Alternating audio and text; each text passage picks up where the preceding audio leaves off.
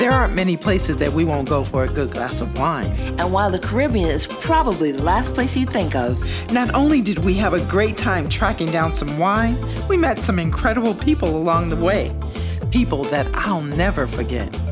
I'm Val. And I'm Michelle. Follow us as we venture off to meet, explore, and experience island life, Barbadian style, on TheWineDownTV. So when you think about wine, the Caribbean is the last place that you would think about. That's right, but we found a guy here that makes natural local wines out of the indigenous fruit of the island. So we're gonna check him out. And also all of the local fare. That's right, we gotta have fun, y'all, and that's what we're gonna do.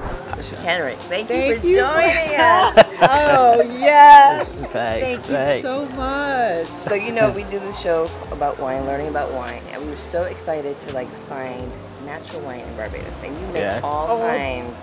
Different flavors. I mean, fruit, vegetables. We were like, okay. Pomegranate, gooseberry. I'm looking at that. So we had to come down here to try your creation. But the main thing was that he had so many flavors, and I just couldn't even get over that. Watermelon, he had pineapple, he had grape, bay leaf? Did he have bay leaf? He had aloe wine, he has banana wine, he has so many natural wines that he's created.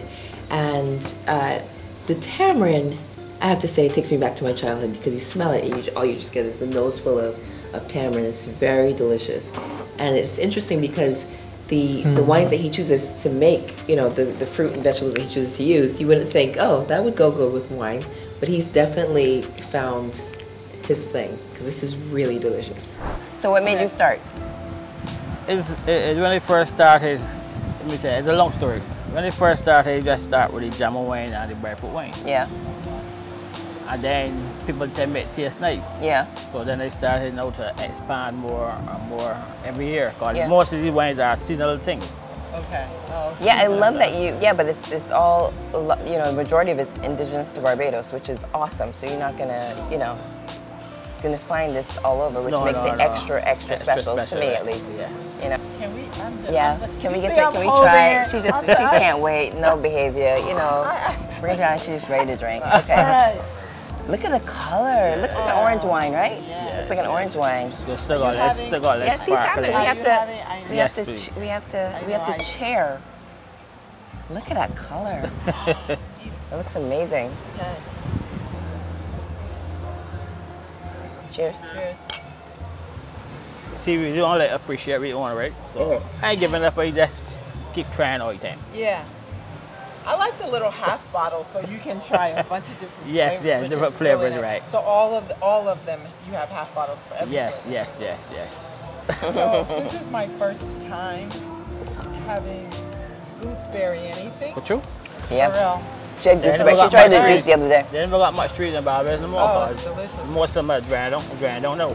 Okay. So it has a little bit of effervescence to it, which is nice. Well, Mr. Kenrick, thank you so much for coming today and joining us, letting us try your gooseberry wine. Yeah. I need to get a couple It's bars of different this. varieties. Yes, because I don't even know what flavor. I know. You get confused when you look at this list. You get confused. Yeah. For the multiple varieties they have. Yeah.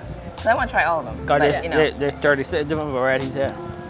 That's a lot of varieties, and you keep adding and growing. You keep adding and adding all the time. Yeah, so that means we just have to keep coming back to try more, right? Which is fine. Can't drink all one. Can't drink all one thing. Yeah. The whole variety. Yeah. Wonderful. Thank you so much. Thank you so much. On behalf of the Wine Down TV, cheers again. Cheers.